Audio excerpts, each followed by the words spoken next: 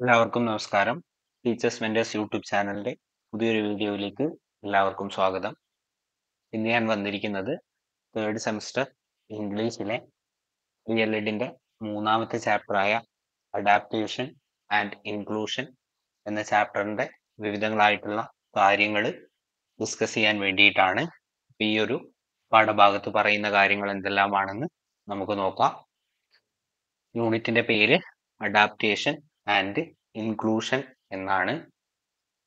ആദ്യം തന്നെ കൃത്യമായിട്ട് മനസ്സിലാക്കിയിരിക്കേണ്ട കാര്യം എന്ന് വെച്ചാൽ അഡാപ്റ്റേഷൻ എന്ന് പറഞ്ഞു കഴിഞ്ഞാൽ അതിന്റെ മീനിങ് പൊരുത്തപ്പെടലാണ് എന്ന് നമുക്ക് പറയാം. അതേപോലെ ഇൻക്ലൂഷൻ എന്ന് പറഞ്ഞു കഴിഞ്ഞാൽ ഉൾപ്പെടുത്തലാണ്. അഡാപ്റ്റേഷൻ എന്ന് പറഞ്ഞാൽ പൊരുത്തപ്പെടലും ഇൻക്ലൂഷൻ എന്ന് പറഞ്ഞാൽ ഉൾപ്പെടുത്തലുമാണ്.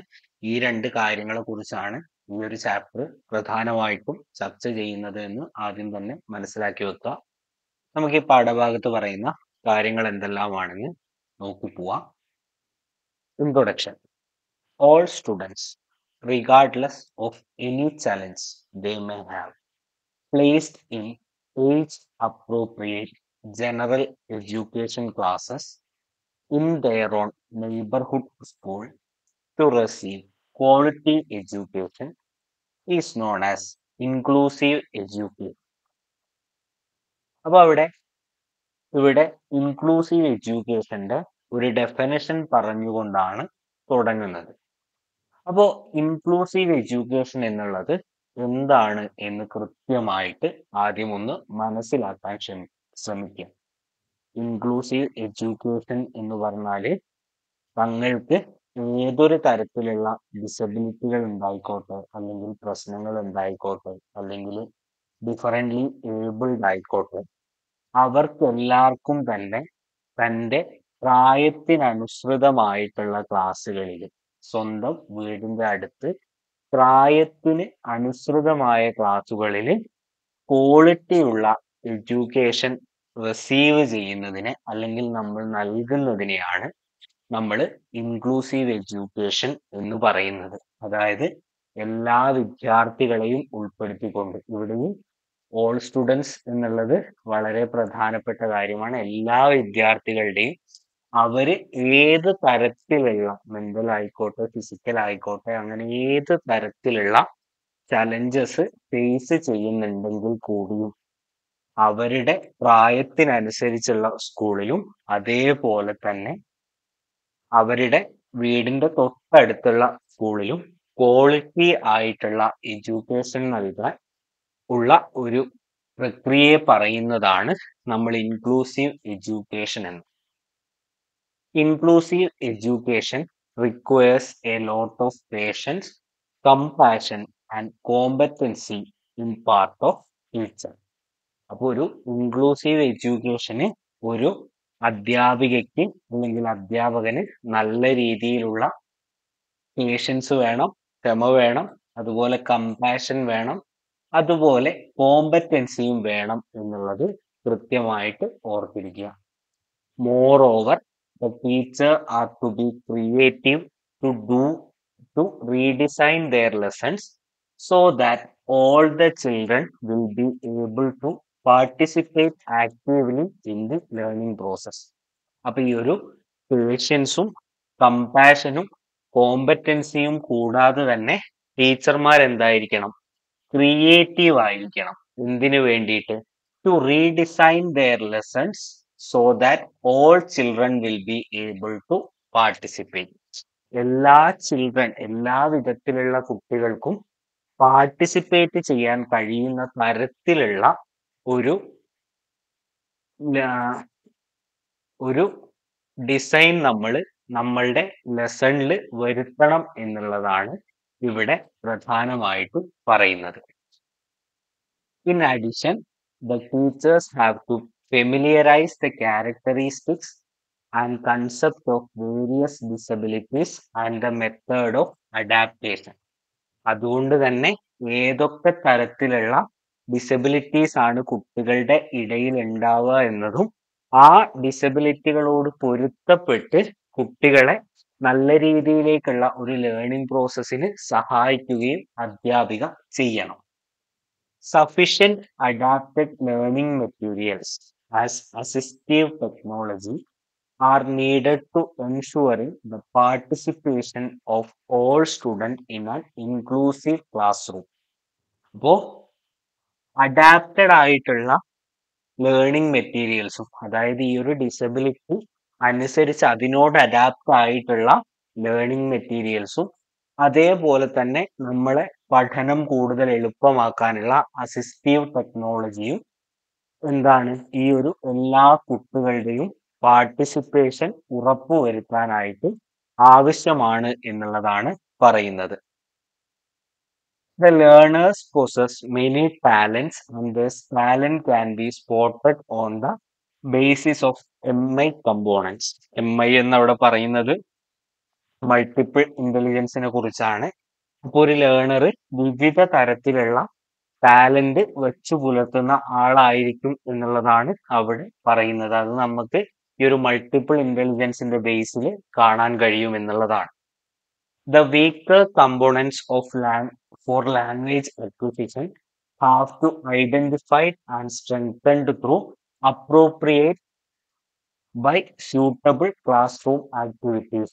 കുട്ടികൾക്ക് ഇംഗ്ലീഷ് അക്വിസിഷനിൽ ഉണ്ടാവുന്ന വീക്കർ ആയിട്ടുള്ള കമ്പോണൻസ് കണ്ടുപിടിച്ച് അത് സ്യൂട്ടബിൾ ആയിട്ടുള്ള ക്ലാസ് റൂം ആക്ടിവിറ്റികളിലൂടെ മാറ്റി കൊണ്ടുവരണം എന്നുള്ളതാണ് ഇവിടെ അടുത്തതായിട്ട് പറയുന്നത്. ഇനി നമ്മൾ നോക്കാൻ പോകുന്നത് ഈ ഒരു പാഠഭാഗം പഠിക്കുന്നതിലൂടെ ടീച്ചർ നേടിയിരിക്കേണ്ട ലേണിംഗ് ഔട്ട്കംസിനെ കുറിച്ചാണ്. Acquire the skill of adapting materials to suit the needs of differently abled children. ഈ ഒരു ടീച്ചിങ് മെറ്റീരിയൽ ഡിഫറൻ്റ്ലി ഏബിൾഡ് ലേണേഴ്സിനും കൂടെ സ്യൂട്ട് ചെയ്യുന്ന രീതിയിലേക്ക് പ്രിപ്പയർ ചെയ്യാൻ ഒരു അധ്യാപികയ്ക്ക് കഴിയുക എന്നുള്ളതാണ് ഒന്നാമത്തെ learning outcome. Prepare adaptive teaching manual in tune with the needs. Adaptive teaching manual നിർമ്മിക്കാനുള്ള ശേഷി നേടുക. Develop confidence in preparing materials suitable for children with special needs. ഈ ഒരു ചിൽഡ്രൻ വിത്ത് സ്പെഷ്യൽ നീഡ്സിന് ആവശ്യമായ ടീച്ചിങ് മെറ്റീരിയൽസ് നിർമ്മിക്കുന്നതിൽ കോൺഫിഡൻസ് ഉണ്ടാവുക. Acquire the skill of using ICT in language learning. Language ലേണിംഗിൽ ICT അല്ലെങ്കിൽ information technology ഉപയോഗിക്കാനുള്ള skill നേടുക. Develop and apply ICT enabled learning strategies accordingly. നമ്മൾ learning ICT enabled learning strategies develop ചെയ്യുകയും അത് കൃത്യമായിട്ട് apply ചെയ്യുകയും ചെയ്യുക. Identify different types of intelligence. വിവിധ തരത്തിലുള്ള ഇന്റലിജൻസിനെ കുറിച്ച് മനസ്സിലാക്കുക.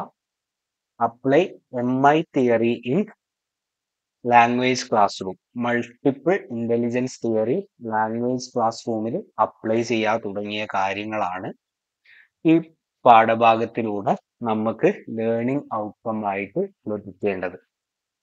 ഇനി അടുത്തതായിട്ട് ഇതിലുണ്ടാവേണ്ട മേജർ കൺസെപ്റ്റുകൾ എന്തൊക്കെയാണ് എന്നുള്ളതാണ്. ഒന്ന് ഇൻക്ലൂസീവ് എഡ്യൂക്കേഷൻ, അടുത്തതായിട്ട് പ്രിപ്പറേഷൻ ഓഫ് അഡാപ്റ്റഡ് മെറ്റീരിയൽസ്, അടുത്തതായിട്ട് techno pedagogy, multiple intelligence components four language learning. ഇത്രയും കാര്യങ്ങളാണ് ഈ ഒരു ചാപ്റ്ററിൽ പ്രധാനപ്പെട്ടിട്ടുള്ള കൺസെപ്റ്റ് എന്ന് മനസ്സിലാക്കി വെക്കുക. ഇനി നമ്മൾ ഓരോരോ കൺസെപ്റ്റുകളെ കുറിച്ചാണ് പറയാൻ പോകുന്നത്. അപ്പൊ ഇവിടെ അതിനു മുമ്പ് നമ്മൾ താരേ സമീപർ എന്ന് പറഞ്ഞ ഒരു സിനിമ കണ്ടിട്ടുണ്ടാവും. അപ്പോ ഇവിടെ ആ സിനിമയെ അടിസ്ഥാനമായിട്ട് ഒരു 4 ചോദ്യങ്ങൾ ചോദിക്കുന്നുണ്ട്. How the teacher treat central character Ishan Awasthi in each class. എങ്ങനെയായിരുന്നു അമീർ ഖാൻ ഇഷാൻ അവസ്ഥി എന്ന സ്റ്റുഡന്റിനെ ഓരോ ക്ലാസ്സിലും ട്രീറ്റ് ചെയ്തത്. ഇഷാൻസ് reaction towards his parent and others. ഇഷാന്റെ പാരന്റുമായിട്ടും മറ്റുള്ളവരുമായിട്ടുള്ള reactions എന്തെല്ലാമായിരുന്നു. The problems faced by Ishan in reading and writing. എന്തായിരുന്നു ഈ ഒരു ഇഷാൻ നേരിട്ട റീഡിങ്ങിലും റൈറ്റിങ്ങിലുമുള്ള പ്രശ്നങ്ങൾ? The support given by the teacher Ramshankar to overcome his problems. അപ്പോൾ എന്തൊക്കെയായിരുന്നു ഈ ഒരു ടീച്ചർ എന്ന നിലയിൽ അമീർ ഖാൻ അവിടെ ചെയ്തത്? ഈ ഒരു ഇഷാനവസ്തി എന്ന ക്യാരക്ടറിന്റെ പ്രോബ്ലംസ് ഓവർകം ചെയ്യാൻ തുടങ്ങിയ ചോദ്യങ്ങളാണ് ഇവിടെ കൊടുത്തിട്ടുള്ളത്. നിങ്ങൾക്ക് സിനിമ കണ്ടിട്ടുള്ള ആൾക്കാരാണെങ്കിൽ അത് കൃത്യമായിട്ട് മനസ്സിലാവും. സിനിമ കണ്ടിട്ടില്ലാത്തവര് പോയി ഒന്ന് കണ്ടിട്ട് ഇതിന് ഉത്തരങ്ങൾ നൽകാൻ വേണ്ടി ശ്രമിക്കുക. ഇനി നമ്മള് ബാക്കി കാര്യങ്ങളാണ് പറയാൻ പോകുന്നത്. You may have heard talented personalities with impairment such as scientist Stephen Hawking and the Malayalam film singer Vaikom Vijayalakshmi. We have to ponder on the ways to choose to overcome their difficulties and on the kind of support they received from their school and society. ഇപ്പൊ നമുക്കറിയാം ഡിസബിലിറ്റിനെ overcome ചെയ്ത രണ്ട് വ്യക്തികളെ കുറിച്ചാണ് ഇവിടെ പ്രധാനമായിട്ടും പറഞ്ഞിരിക്കുന്നത്. ഒരാള് വൈക്കം വിജയലക്ഷ്മി, മലയാളം സിംഗറാണ്.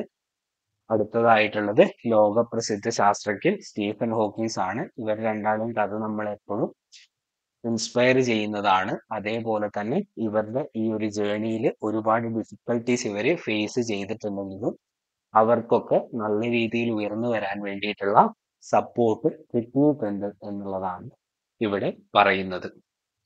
ആ ഒരു കാര്യത്തെ അടിസ്ഥാനമാക്കിയിട്ട് ഇനി നമ്മൾ ചിൽഡ്രൻ വിത്ത് സ്പെഷ്യൽ നീഡ്സ് എന്നൊരു ടോപ്പിക്കിലേക്ക് കിടക്കുകയാണ്. അപ്പോൾ എന്താണ് ഈ ഓരോ ഭാഗത്തും പറയുന്നത് എന്ന് കൃത്യമായിട്ട് മനസ്സിലാക്കുക.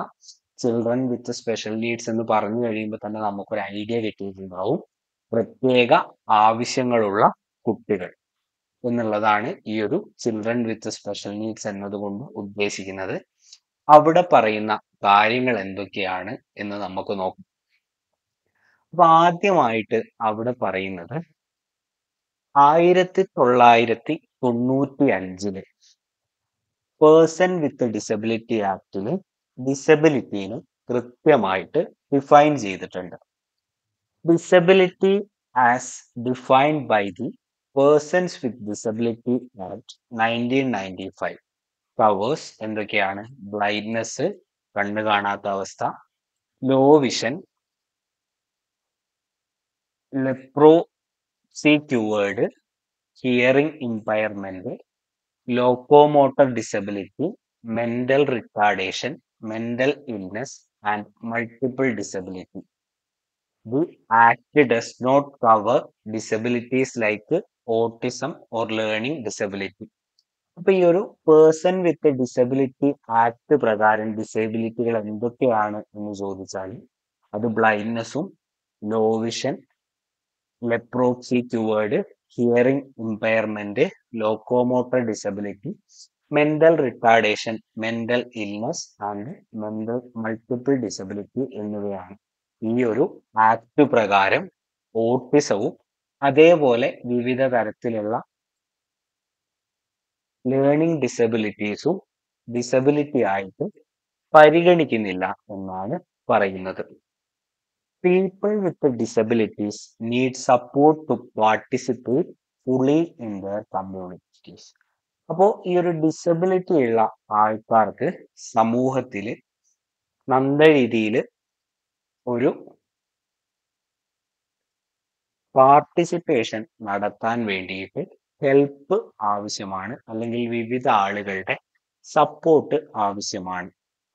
This can range from ആൾട്ടർനേഷൻസ് to make A space accessible four A person with physical limitations to assistance from councillors and friends to succeed in A job or recreational activity.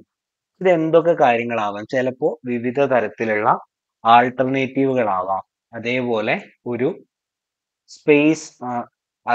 Space accessible four A person with physical limitation. നമ്മൾ വിദ്യാലയങ്ങളിലൊക്കെ കണ്ടിട്ടുണ്ടാവും ഈ wheel ചെയറിൽ വരുന്ന കുട്ടികളെയൊക്കെ അവർക്ക് wheel chair കയറാനും ഇറങ്ങാനുമായിട്ട് സ്കൂളിൽ പ്രത്യേകമായിട്ട് സ്കൂളിലും ബാത്റൂമിലൊക്കെ സ്ഥലം ഒരുക്കിയിട്ടുണ്ടാവും.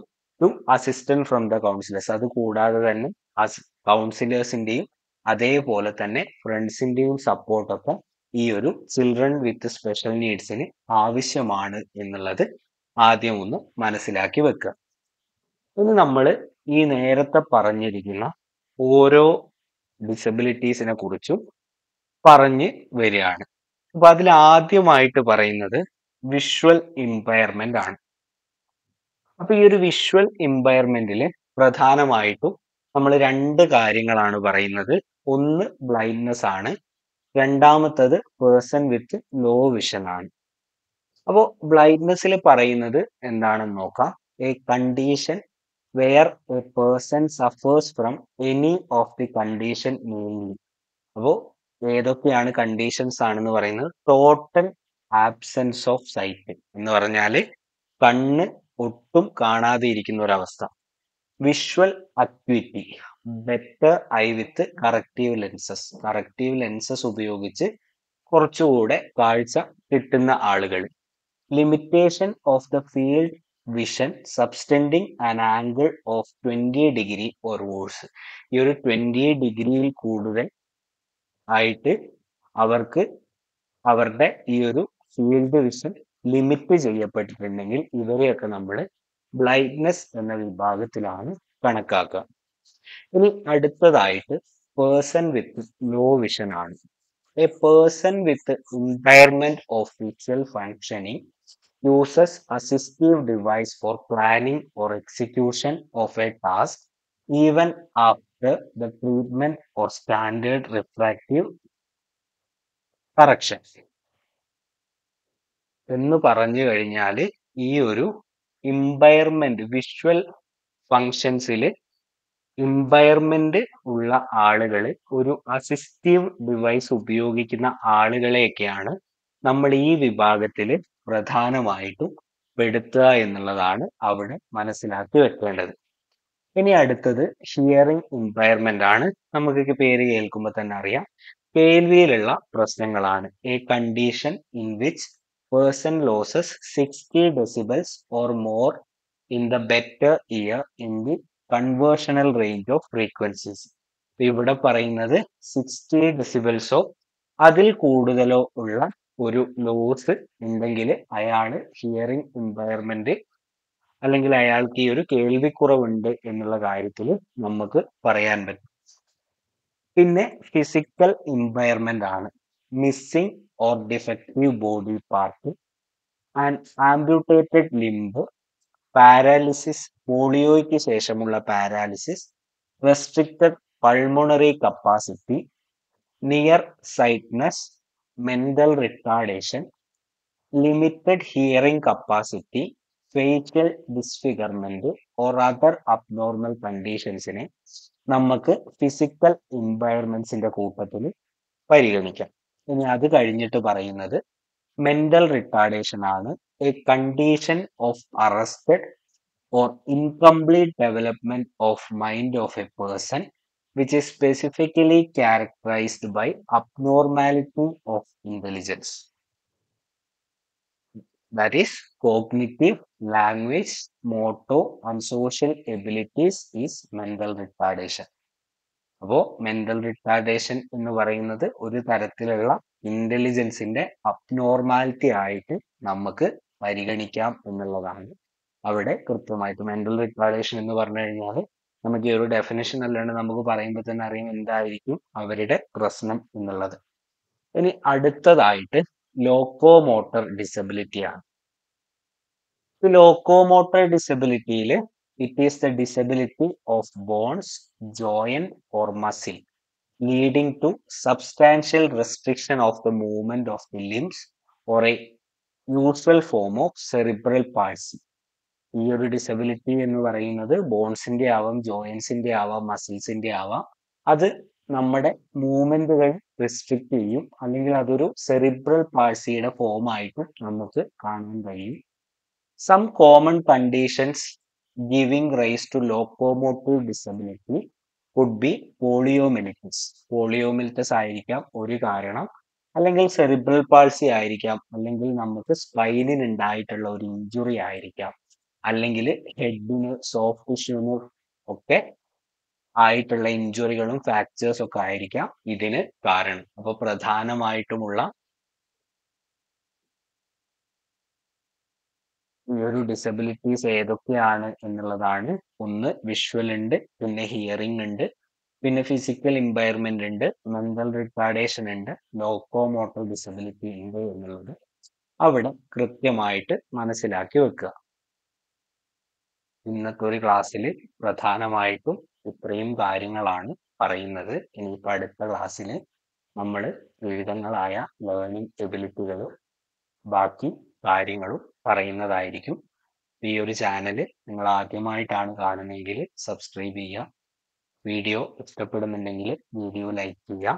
നിങ്ങളുടെ മറ്റു കൂട്ടുകാർക്ക് കൂടി വേണ്ടി ഈ ഒരു ചാനൽ ഷെയർ ചെയ്ത് കൊടുക്കുക. അടുത്തൊരു വീഡിയോയുമായിട്ട് വരുന്നത് വരെ താങ്ക് യു.